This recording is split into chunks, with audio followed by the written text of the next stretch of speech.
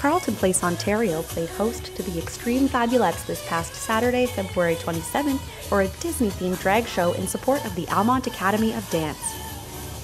No, I enjoy it, and I enjoy the outcome of the people. As you'll see later on, you'll see the outcome of the people and the support that you get in your community.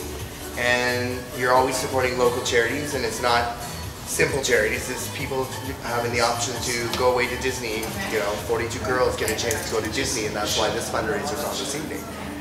With a possible guest count of 410 people, if not more, I'm kind of stoked. But I came here to support my friend Heidi Ho, because we've been talking about it for a while, and we want to work together.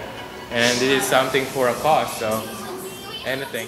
Wilson, who organized the fundraiser, had no trouble getting his friends and fellow performers to come out and support such a great cause.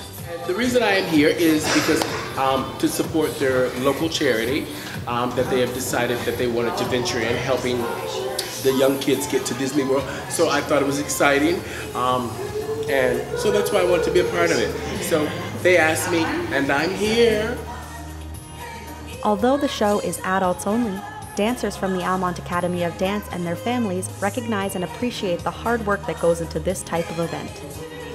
The costumes, the energy, the performances that these people, these guys put on is incredible.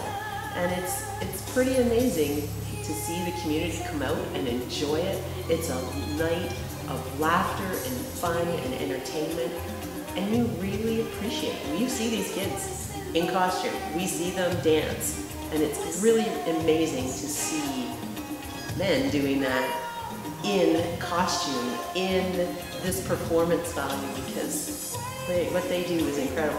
What they do, I could never do, and what the heels that they wear, I could never wear. So I really I'm in awe of what they can do as performers, and it's amazing.